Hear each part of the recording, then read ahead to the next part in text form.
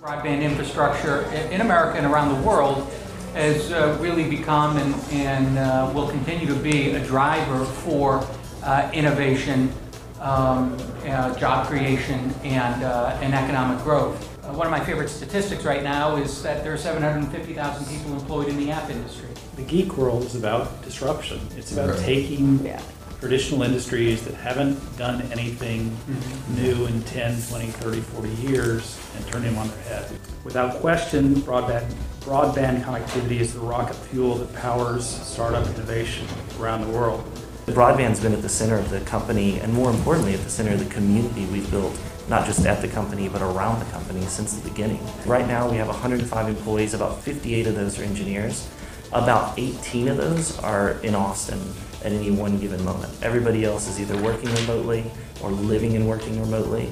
And so those broadband connections, especially creating an extended intranet and things like that, are vital to the company's growth and to our sustained success. What's interesting about that when it comes to a broadband connection and the growth of businesses is that your business online has to reach her and convince her to tell other women in the same space.